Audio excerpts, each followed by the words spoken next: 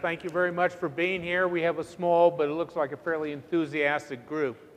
Since Joe kind of opened it with saying that I go up to Saratoga because I actually am involved in racehorses, I have to start with this. Does anybody know who won the Kentucky Derby this year? Somebody in here must know who won the Kentucky Derby this year. Well, I will, if you don't remember anything else from this course, you'll remember that Orb won the Kentucky Derby. And my daughter's the assistant trainer and exercise rider for Orb. So I have to admit I'm being a proud father. Anyway, again, welcome to Charitable Giving Through the Donation of Real Estate. I got my CCIM designation in 1981, and I've been in the real estate business for 40 years. And, you know, in the 1981, I learned about exchanges, installment sales. I didn't learn anything about charitable giving, although charitable giving of real estate has been around a lot longer than I. It is probably the most underutilized, least understood method of moving real estate in our business.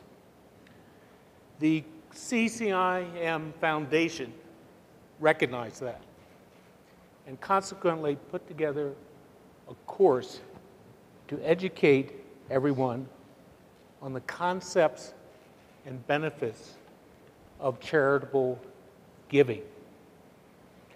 The CCIM Foundation, for those of you who are not familiar with it, its mission statement is to educate commercial realtors, advance and foster commercial real estate via scholarships. We give scholarships for the core courses, programs, and initiatives. So consequently, we developed this course. I should add that we developed it in conjunction with a gentleman named Chase Magnuson, who's a CCIM, who is Director of Real Estate Giving for George Washington University in Washington, D.C. And a little side note, George Washington University is the second largest owner of real estate in Washington, D.C. behind the federal government. So you can see Chase has been pretty active. I've given this course throughout the country, and I will tell you, this is real-world stuff. Transactions have been made utilizing the concepts that people learn in this course. So this is really a real-world situation. When I do these courses, I do have 3 rules. Rule number 1, there's no such thing as a dumb question. So please, if you have a question, please ask it. Second rule is I don't stand up here and pretend to have all the knowledge. In fact, I gave this course in upstate New York, and I had 2 people in the course who had done real estate gifting transactions, which they shared with the class, which was really beneficial. So if you have anything to add, please don't hesitate. However, rule number 3, if you disagree with me, keep quiet. So on that note, let's start. What we will cover: an overview of the charitable world, who is the typical donor, why do they donate real estate to charities, types of real estate that can be donated, issues specific to real estate, options for real estate donations, the impact on the charity. Now, the purpose of this course is not to make anybody an expert in charitable giving, but to make you aware of the concepts and the alternatives in disposing of property.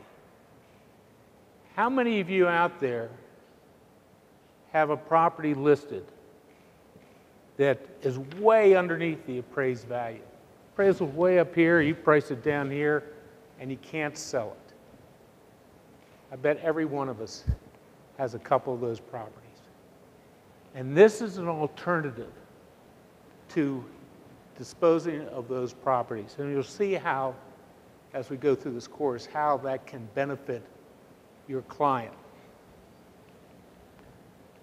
Okay, there are about 1,300,000 charities in the U.S. In other words, there are 1,300,000 entities that have been given the designation by the IRS of 501c3.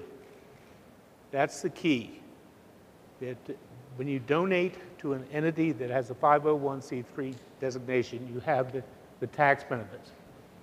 Interesting side note, do you realize that 7% of our employment is employed by charities throughout the United States? In 2010, $300 billion was given to the charities, and that has been fairly constant, even in the downturn. However, real estate is accepted, it's only 2% of that $300 billion, or $6 billion. Why do you think that's true? Why is real estate such a minor part of giving? Well, it kind of goes back to or it doesn't kind of, it goes back to charities themselves. Most charities don't have the staff necessary to handle real estate gifts. They don't have the knowledge, expertise. They don't have the resources. Having been on a lot of charitable boards, the boards themselves are conservative. So you don't make a mistake taking a flyer on something. It's up to us to attempt to mitigate those aspects of what the charities have as far as refusing to take or hesitant to take real estate gifts. I think it's 80%, as I said, 80% of them turn it down. So there's a large untapped market because, as you can see, real estate represents $27 trillion of the capital worth. Now, if some of you were in the gentleman's class from University of Denver yesterday, the PhD, this is kind of a moving target. The stocks go up, go down, real estate goes up and goes down, and certainly that real estate portion, a good percentage of that is residential. But if you look at that chart, that's 0.02% of real estate is given to charities of the total wealth. There's a huge untapped market. There's great opportunities out there that we need to take advantage of. Agent-client benefits. Marketing opportunities. Already alluded to this. Now, we're all familiar with outright sales, exchanges, installment sales.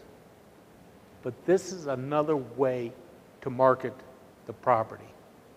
Particularly those properties that are sticking to your fingers, that are so frustrating because you know there's great value there, but you can't move them. Represent new clients. Obviously, the charities themselves would be the new client. Public relations exposure. I mean, you're involved in something that given to a charitable organization, that's a real benefit because you will get very good positive publicity from that, guarantee you. Referral opportunities. Once you do one of these, people are going to be coming to you, looking for you to help them. Oh, I want to go back. Well, it's not on here. But it says agent-client benefits. The question that I bet is going through some of your minds is, what about us? How do we get paid on this? Commissions can be made because what happens with most properties is they're given to charity. Charity doesn't want to hold them. They want to convert that real asset to cash. So you would be selling the property on behalf of the charity. And this can already be worked up front. You know, you could have the donor could be paying part of your fee. You can work out fees. But there's money to be made, guarantee it. Let's look at the profile of the donors. First of all, individuals, typically 65 or older, or doesn't have to be 65, whatever. They're typically older.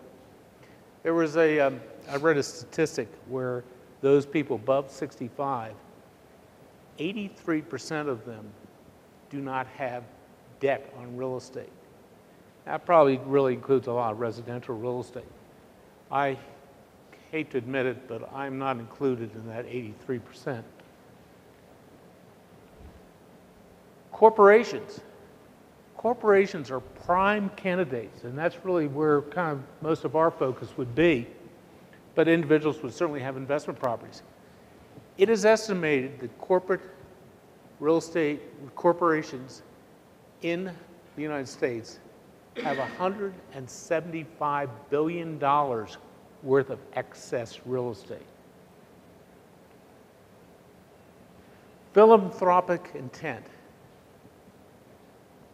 Regardless of the tax benefits, and we're going to talk about those, the philanthropic intent still has to be the overriding factor in giving of real estate.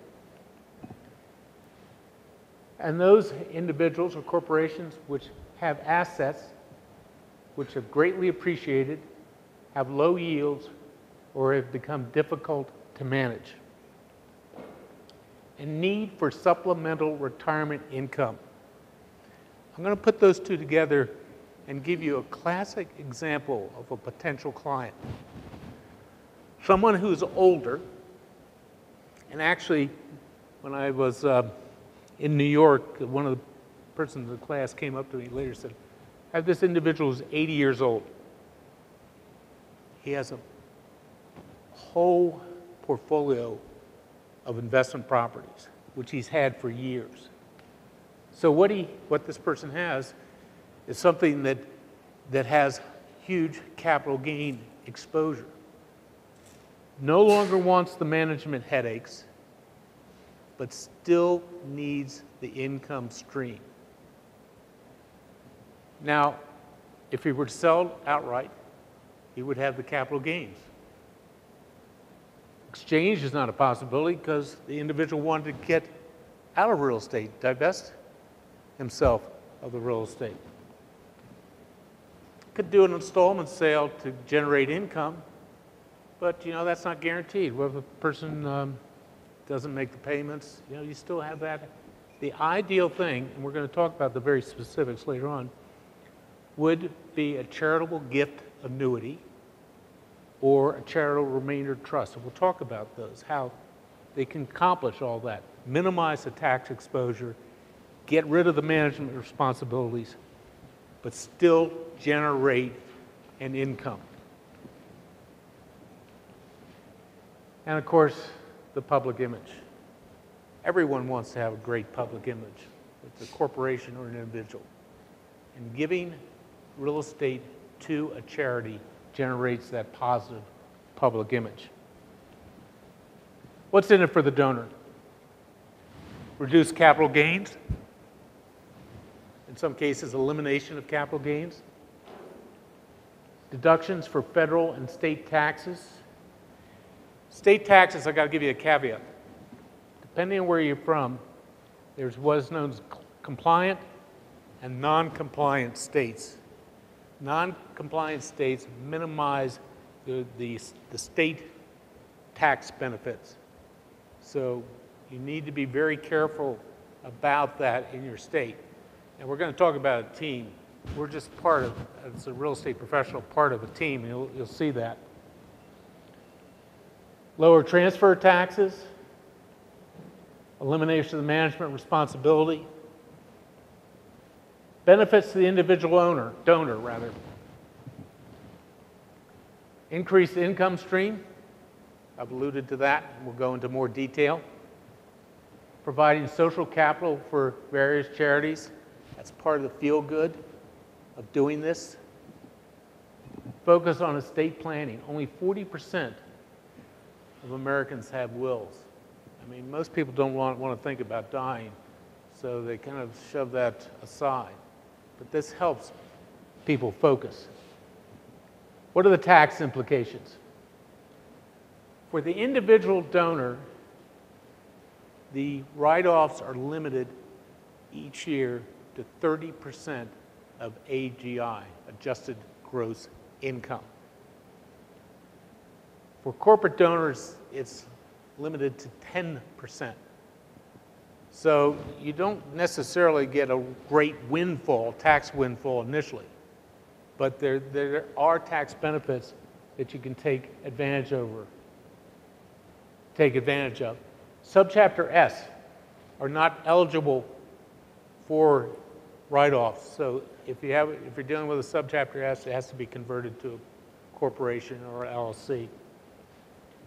Carry forward rules. Going back to the individual donor, I said it's limited to 30% of AGI each year.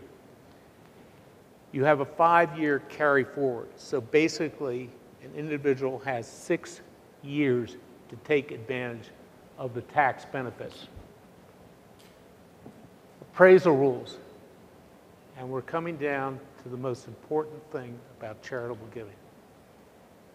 Your write-offs are based on the appraisal. It's not based on the basis of the property. It's not based on what the charity eventually sells the property. It's based on the appraisal. And this is really where the beauty of this comes in. It goes back to what I was saying, where you had a property that the true value is up here, easily justified, but you can't sell it. You can only sell it at a steep discount. And that's where the benefits come into a client who can take advantage of the tax benefits and has other needs. Appraisal rules. The appraisal has to be within 60 days of the transfer of the property to the charity. This can pose some problems because we'll talk about the fact that charity does not necessarily take possession of the property within 60 days. So in some cases, you're going to have multiple appraisals. But the key is the 60-day rule. I'll go through this fairly quickly because basically what it boils down to, almost all types of real estate are eligible for charitable gifting. I'll just focus on a couple. Single-family homes, just for your own edification, retained life estates or bequests are typically used with single-family homes. Residential lots. I was meeting with the development office of the University of Virginia, where I went, and they were given a bunch of lots in Florida. And I found out that that is not unusual, that apparently there are a bunch of people have these lots in Florida, and they've given them to their favorite charity. One thing you see subdivision there, the only deviation from the appraisal rule is a developer that owns lots. If a developer gives lots to a charity, the basis is a write-off. It doesn't have anything to do with the appraisal in that case. Condo, I just want to drop down. That's another aspect that has been utilized. Condo, and I'm really talking about second home, where you've had a family that's owned a second home for an extended period of time, so their basis is low. Kids aren't using it. We've known what happened in the second home market. Condos or second homes are primary candidates for charitable gifting. Industrial property, as I mentioned, corporations have $175 billion of excess property. There's lots of opportunity there. I want to go down to commercial papers. You can see it's everything. Well, international assets, unlike 1031 exchanges, you can use international assets in charitable giving and take advantage of the tax benefits in the United States. Commercial paper. I had a situation at a community foundation come to me and say, this these people want to give us the second mortgage on this property that they have. Unfortunately, the second mortgage was behind the first mortgage on the bank on development ground, and it was underwater with the first mortgage. So this did not become something that happened, obviously. But as you can see, almost anything that you can envision with real estate is a candidate for charitable giving. Who is on the team? Attorney, CPA, and it says, or financial advisor. I'd really like to say and. We'll go in this more detail, but when you come to charitable remainder trusts and charitable annuities, you really need to have the attorney, CPA, and financial advisor involved. We're only part of this team. As you see, real estate professionals such as a CCIM designee. And I really look at us as the quarterback of this team because there's lots of different components of charitable giving that need to be coordinated. It's kind of somewhat like herding cats, but we will be the ones doing it. You know, we're not attorneys, we're not CPAs, we're not financial planners, although I know that some CCIMs are CPAs and some are attorneys. But we're just part of the team. Our expertise really is the real estate itself and the coordination of the charitable giving. The appraiser, as I talked about, this is a really important part of the gifting process because the write-offs are all based on the appraisal.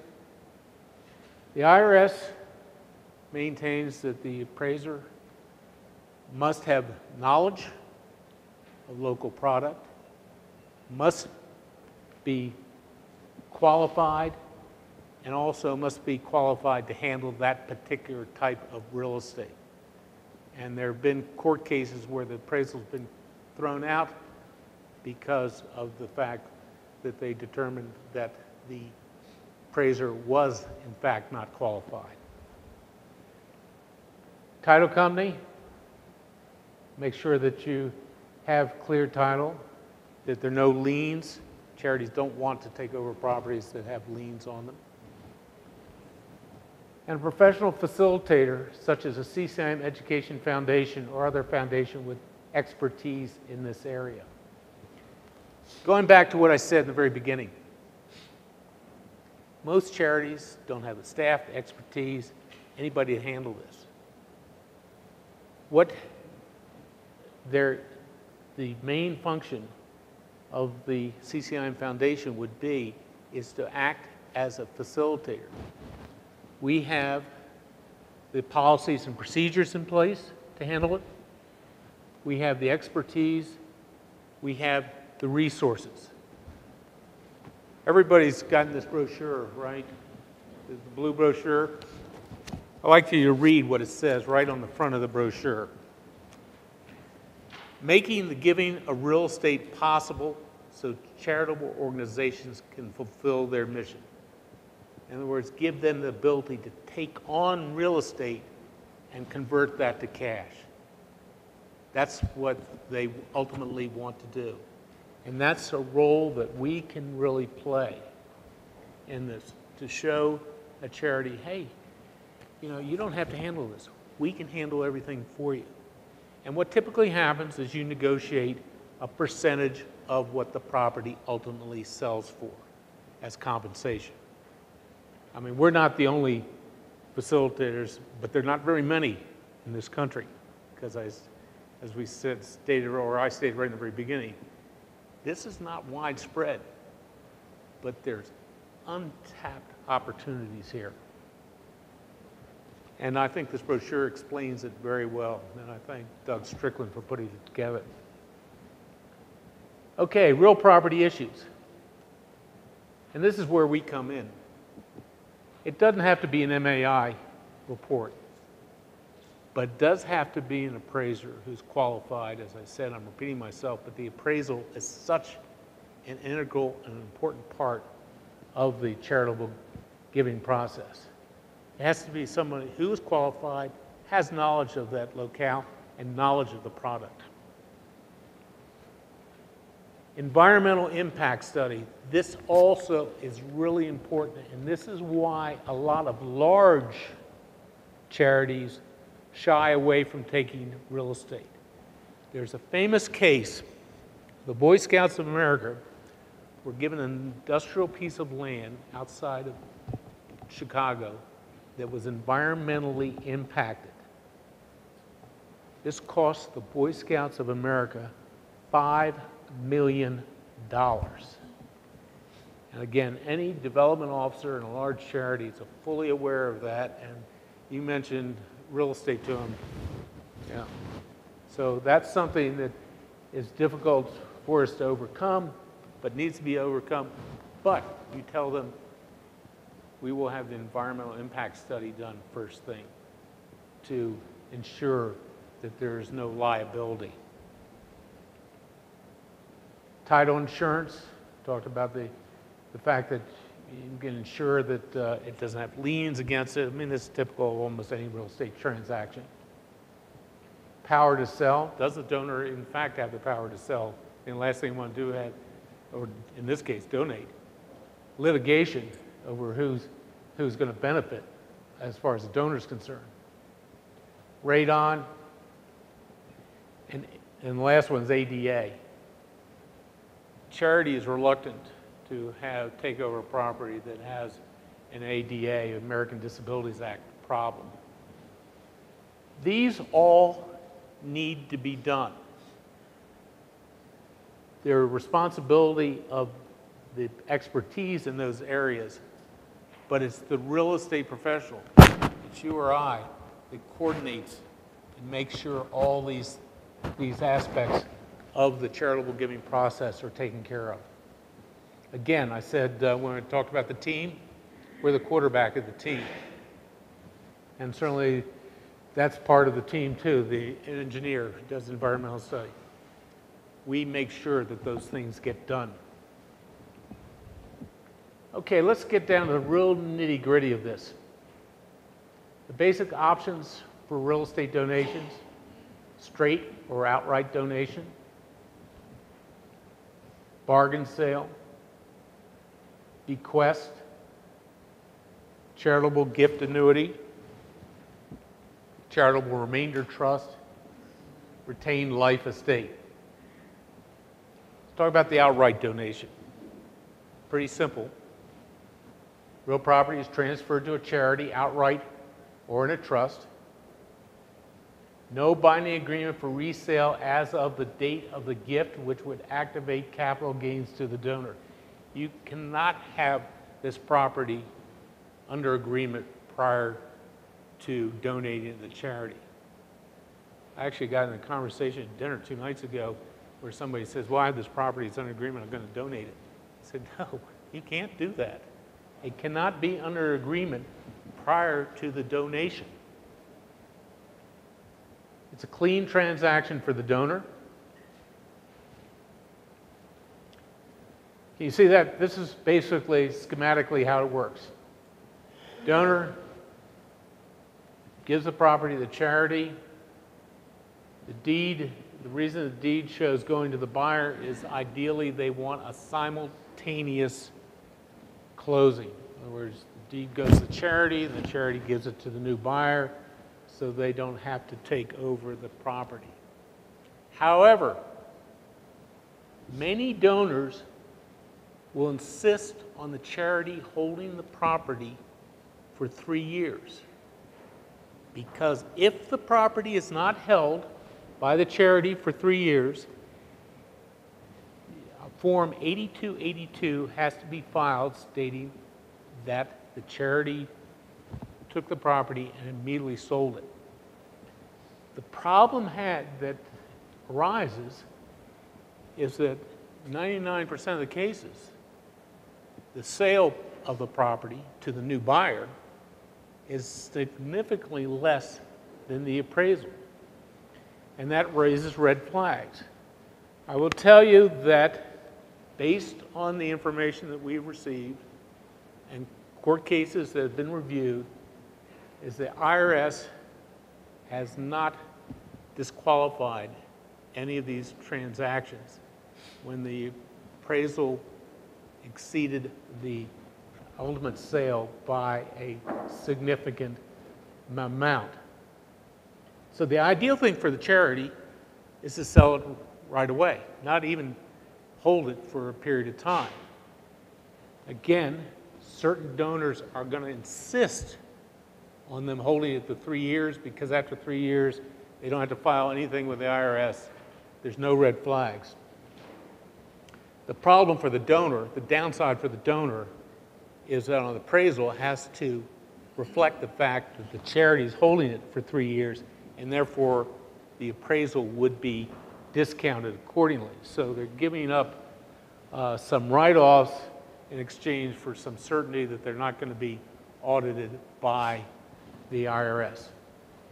Anybody have any questions, comments on this?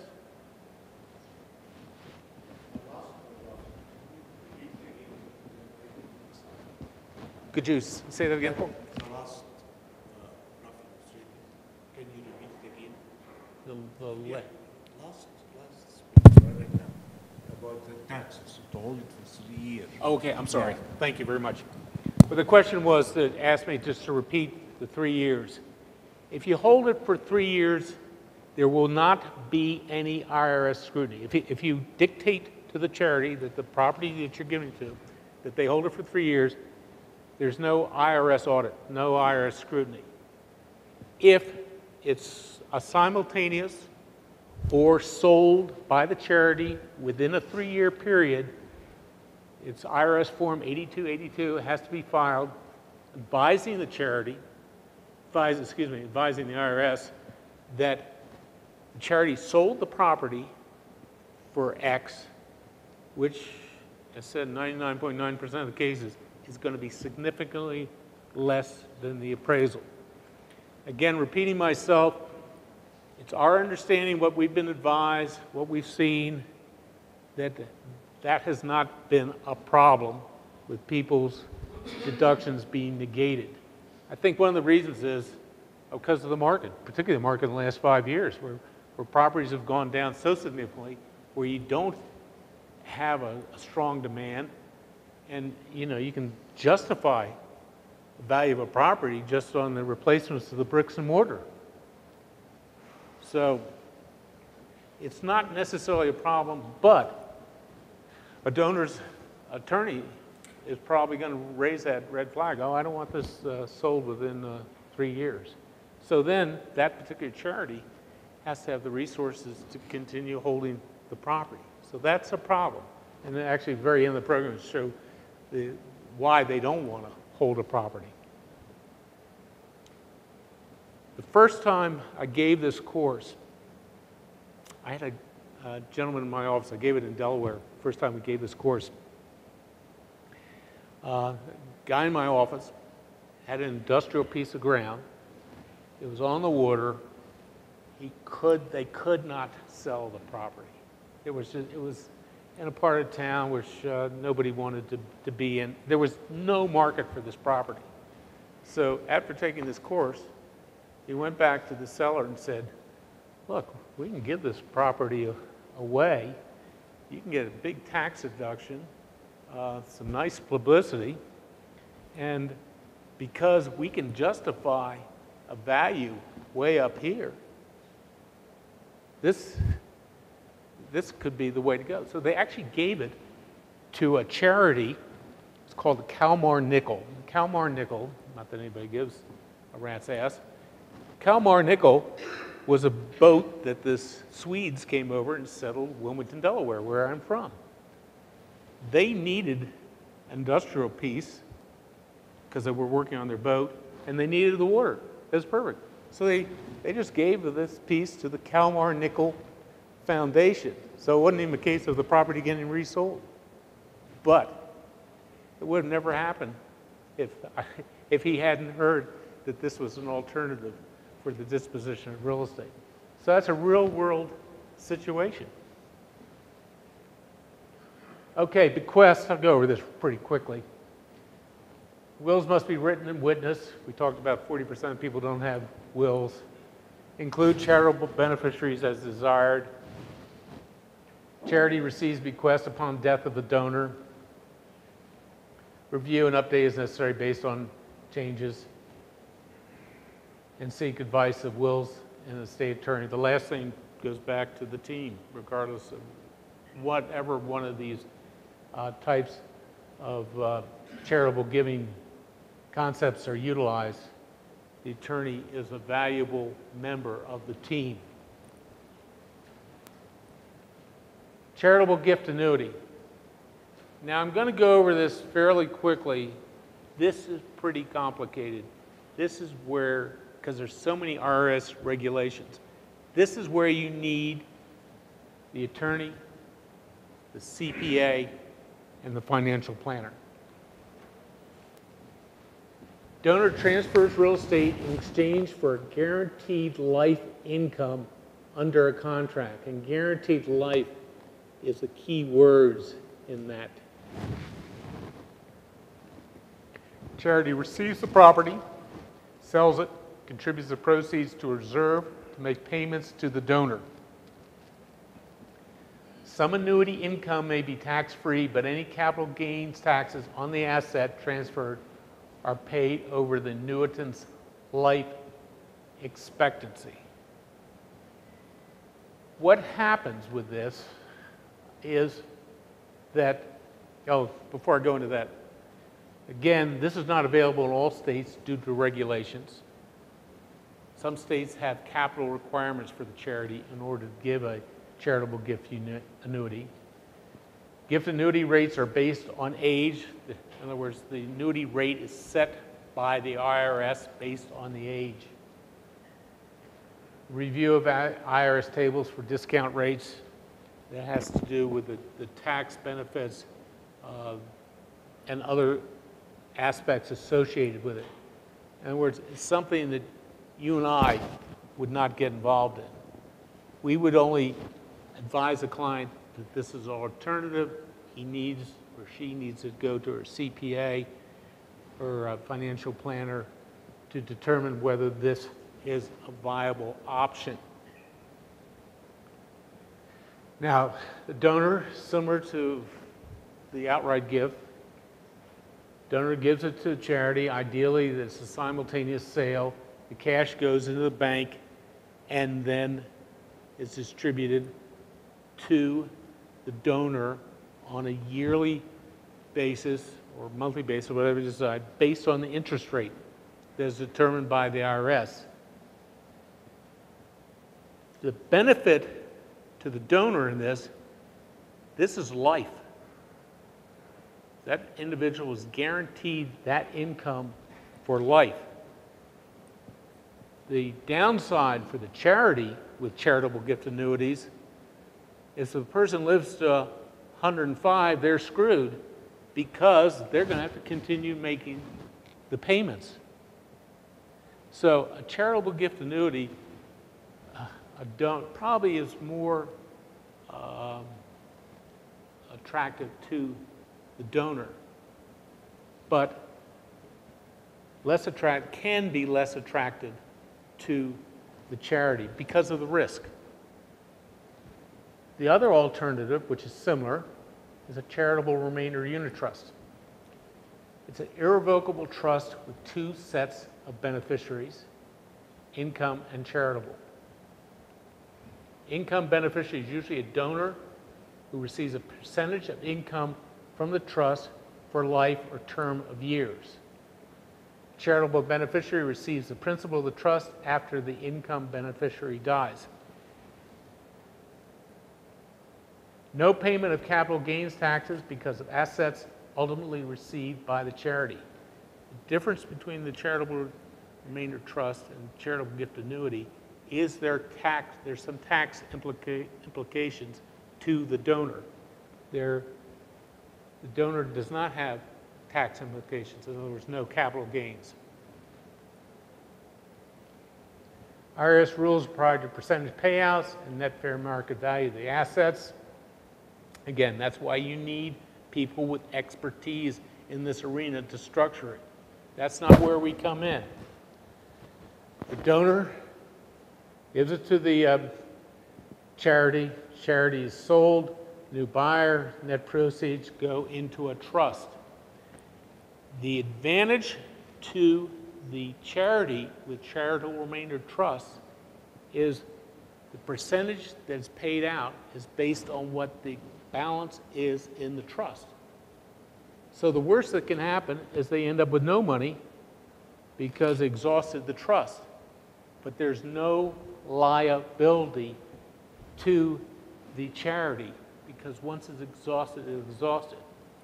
The benefit to the donor is twofold. One, better tax benefits. This is compared to the charitable annuity. And the interest rate is not set by the IRS, so you can have a higher interest rate. So that's the big differences. There are other differences, and it is not, I don't pretend to know everything that should be known about both charitable annuities and charitable remainder trusts, but understand the concept. And it goes back to what I said right in the very beginning. The gentleman that was in his early 80s had investment assets with low basis, wanted to avoid the taxes, still needed an income stream. Either charitable remainder trust or charitable annuity was the ideal alternative in that case. And I'm sure you all have run into situations where people wanted to divest property. They had a big tax exposure. So you said, well, exchange. Well, maybe they didn't want real estate anymore. They wanted to get out of it. So these are really viable alternatives to real world situations. Bargain sale. Sale of an asset to charity at less than fair market value. Donor benefits by bypass on gain on gift portion and receives a charitable deduction on gift portion. Donor must recognize taxable gain on value returned to donor. Now, the very first one we saw an outright. Very rarely will a charity accept a gift with a mortgage on it. So, in many cases, you have a property that has a lien against it, a mortgage against it. So if you wanted to give an outright sale, somehow you're going to have to satisfy that lien prior to giving it. Bargain sales enable you to sell the property, satisfy the lien, and still give the property away. You will have tax on the portion that is not given away. And in this situation, a donor transfer property to a charity, donates to a charity, you have a buyer, sale price is $100,000. In this case, there was $40,000 debt. Again, this is just an example. So you have $60,000 in gift. $100,000 less the $40,000, the $60,000 in equity. There's capital gains is paid on the sale portion of the transaction. The same seminar I just told you about when I had the outright gift, the guy in my office, there's another gentleman in that class, ironically enough, was an industrial piece of ground, couldn't sell it. They did have a lien on it, and they did a bargain sale to get rid of the property. Again, this is real world stuff, boys and girls, and you can really take advantage of it. Any questions on this? Actually, Chase Magnuson, I just talked to Chase Magnuson. He was the gentleman I said that helped us structure this course. He was a CCIM from Washington, D.C., does the real estate gifting for George Washington. He said, I want to tell you about a transaction I just did on a bargain sale. He said these people had this condominium in D.C. worth $2 million. I Granted, this is a residential property, but the concept's still the same. They did a bargain sale. They bought it. Actually, they took title to it because GW has the resources to do this. They bought it for $1 million. So the donor got $1 million write-off. GW had to pay $1 million, took title of the property. They turned it around and resold it within 3 months for $1,250,000. So after all their costs, they put $200,000 in their development fund, which is a pretty nice return in a very short period of time. Wouldn't you agree? Now, quite frankly, if you're dealing with the local humane society, they would not be able to come up with $1 million. So it depends on the type of charity that you're dealing with. Structure retained life estate. This is, I'll go through this fairly quickly, but you know, it might apply to people you know or your own situation. Primary or secondary homes qualify. Donor must maintain the property, pay the property taxes, insurance. In other words, you don't own the property anymore, but you can live in it, but it's going to cost you as if you still owned it. Option to lease for another source of income or sell remaining interest to charity or lump sum. In other words, if you move out of your house and you have retained life estate, you still have the ability to rent it and generate some income. Charitable gift annuity may be possible additional benefit. In other words, the point is you convert it to something else. A charitable gift annuity or a charitable remainder trust. The advantage of retained life estates is that you get immediate tax deduction. As opposed to bequests, remember to bequest, basically you're telling the charity you get the property after I die. There are really no tax benefits. The only benefits with a bequest is you're saving maybe fights among your kids or something. But with a retained life estate, there is a deduction. Now, based on life expectancy, the appraisal is discounted accordingly. You know, if you're 90 and the property's worth 100, you get very close to 100 right away. If you're 60, you know, it's going to be discounted down, so it minimizes your tax benefit. How to convert to equity? Cash. Cash is always fun. That's what the charities want. That's not necessarily possible, not in all cases. Cash and carried financing. Charity can certainly sell a property and take back the financing themselves and provide income, which may be very beneficial. 1031 exchanges, partial, you can exchange, the charity could exchange the property to something that may be more saleable or marketable. Joint ventures. This probably has to do more with unimproved land. Joint venture with a developer to generate income. So there's lots of flexibility. What happens to the closing of the sale of the donated property? Title company divides the funds. You might be in a state like I am where attorneys are the ones that handle the closing. But all normal closing costs are paid. Donor or charity fund the gift arrangement. Reimbursement of funds used to obtain reports and consulting services. I should have brought this up a few slides ago, and I apologize for not. In most cases, and it's important that you advise the donor of this, in most cases, the donor pays for all the investigations, reports, studies up front. In other words, environmental impact study, the appraisal. Obviously, the appraisal is for the donor anyway, so that the donor would pay for that. But any of the studies, any of the environmental studies, any of the title studies are normally paid by the donor. They may or may not be reimbursed. And what I should, one thing I did skip over, which I should have done back when I talked about the outright gift, is the process. It's a question you probably all were thinking about. What is the process of donating real estate to a charity? Well, it's fairly simple, and it's not unlike what we deal day in and day out with our commercial real estate business. It starts out with an LOI, letter of intent. submitted to the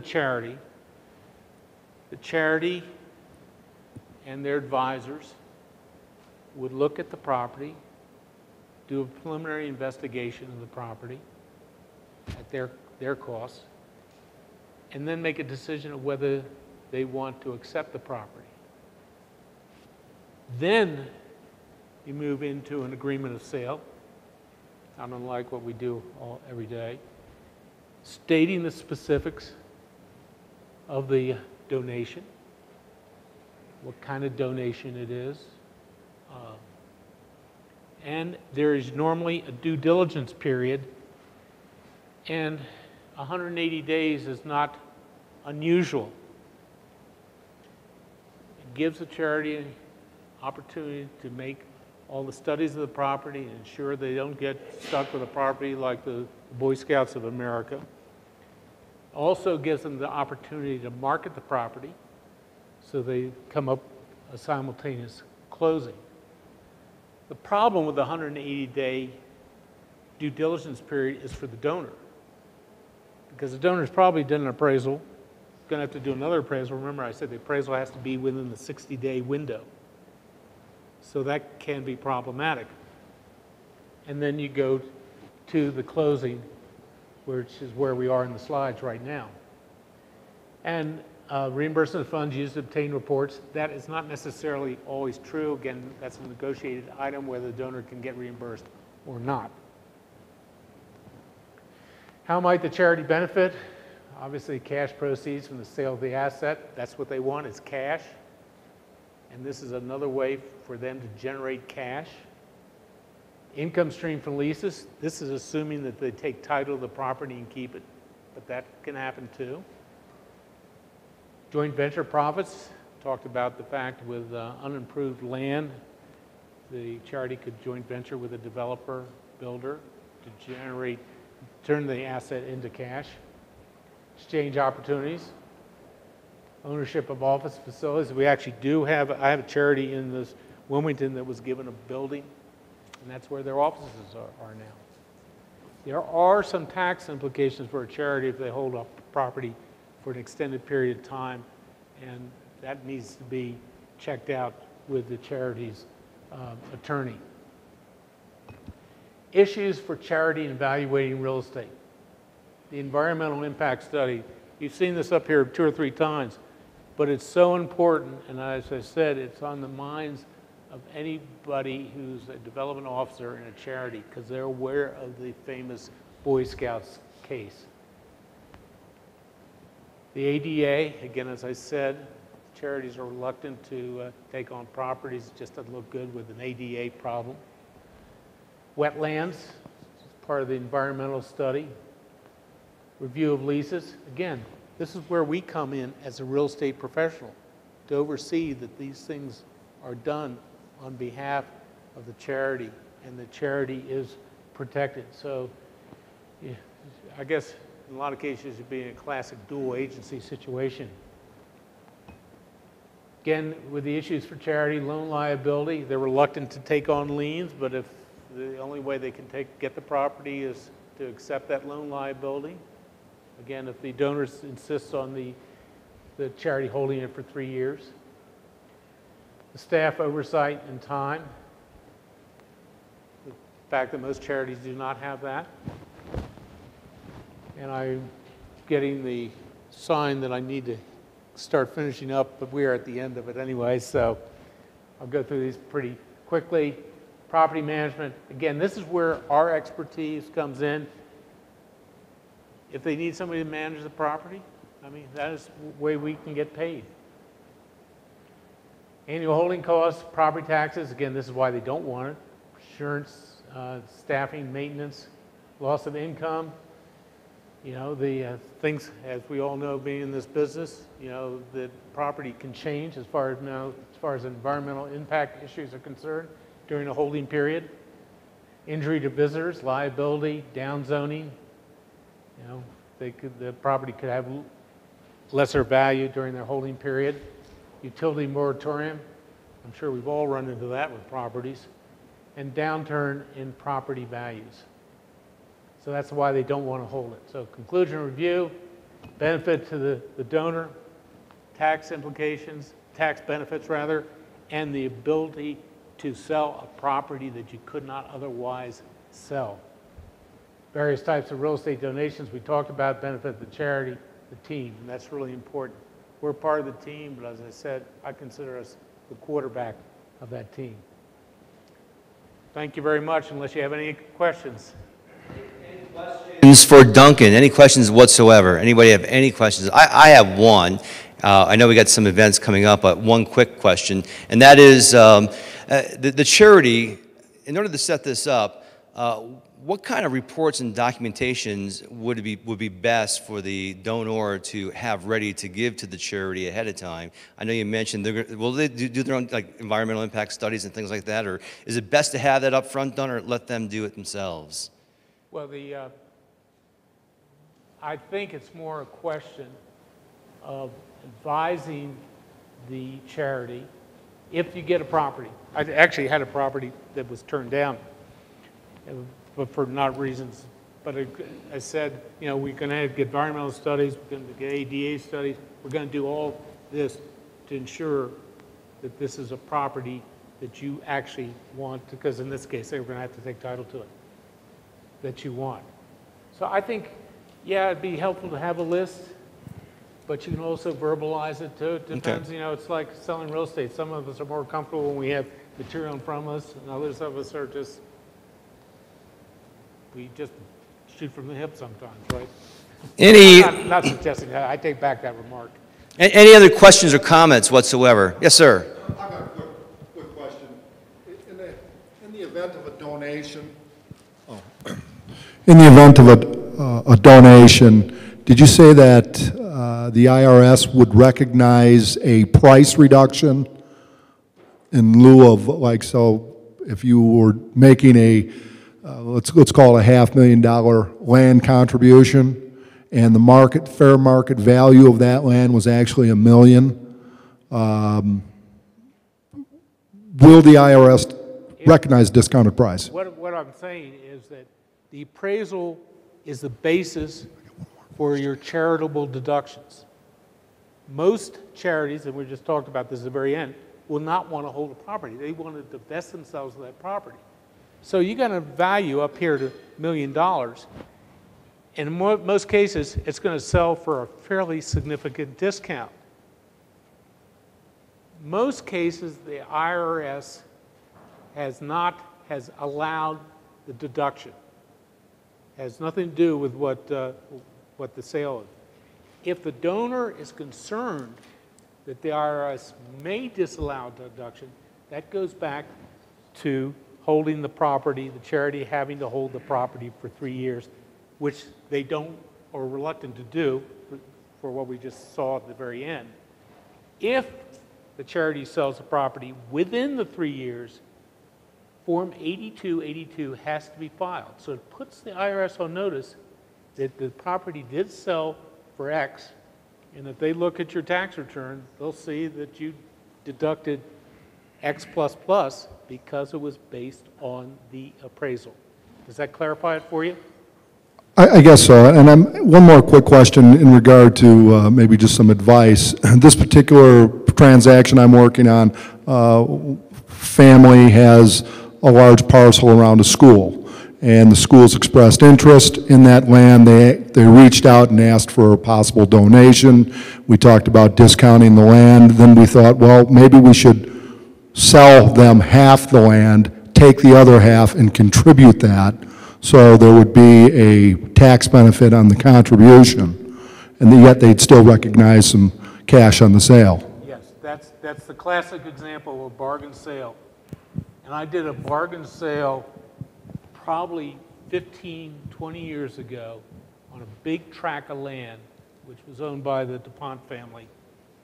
And they wanted to give it to this conservancy, but they also needed some cash. So it was a classic bargain sale. You know, it was a couple $1 million property.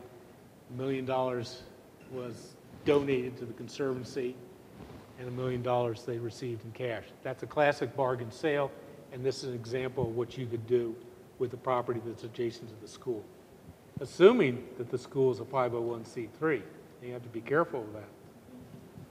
Other questions? Yes, sir. Yeah, but during the 3 years, if that donor requested, okay, the charity, they can collect the revenue from it, so it's not too bad, really, for them. So during a 3-year period, they can collect the revenue from it.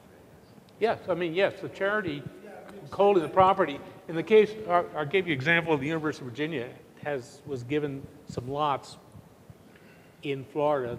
The donor required them to hold the property for 3 years. There's no income coming from that property, but they do have the taxes that they have to pay on it.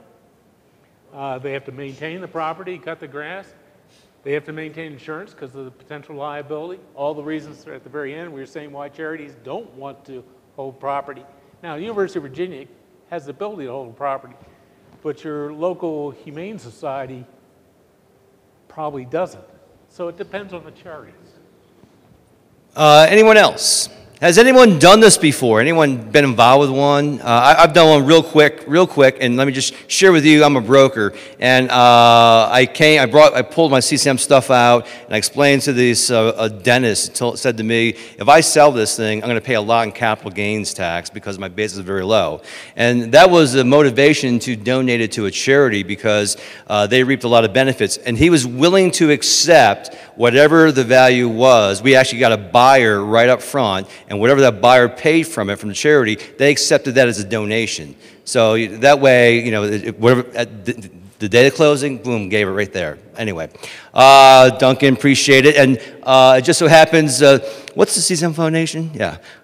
CCIM Foundation? Yeah, do you know what do they do? Well, the mission statement of the CCIM Foundation is to advance and foster commercial real estate education through scholarships. We give, Joe's on the board, Ralph's on the board, Shirley's on the board, so you got some board members here. Scholarships for the core courses. We do programs. This is an example of a program and the initiatives, you know, that's trying to foster interest in the charitable giving. I mean, initially, when we did this, we thought, well, we'll get properties given to the foundation. Well, that's not realistic in the sense, you know, there's heart cancer, diabetes, there's hundreds of others that come before us as far as what people want to donate to. So the real benefit to both the CCIM Foundation and to people doing this is that we're set up to be facilitators. We can make this happen on your behalf. And any one of us can assist you with it. Ralph and I are co-chair of the charitable giving, and I will tell you that Ralph has done much more work than I have on this. I'm kind of the talking head. He's the expert. Go ahead. I just want to make, if anybody here are representing or have involvement with their chapter, one of the things, I don't know if you mentioned, Duncan had, we've developed the course, and one of the things, actually 3 levels of course, a 20-minute, an hour presentation, as well as a 3-hour continuing education that's been approved, I think, in 5 states now for continuing education. And we're looking to expand the number of states that approve that for continuing education. And we're developing the plans for 2014 to work with chapters to actually put the course on, give you continuing education opportunity, and for the chapter to expand the knowledge and familiarity with this concept. Yeah, and the 3-hour course obviously goes into much more detail, particularly with the charitable gift annuities and the charitable remainder trust. Plus, we do case studies, so it's much more in depth, and we've actually given it quite a bit. And the course has been very well received. Well, Duncan, thank you so much. Give Duncan a round of applause. Thank you very much for attending.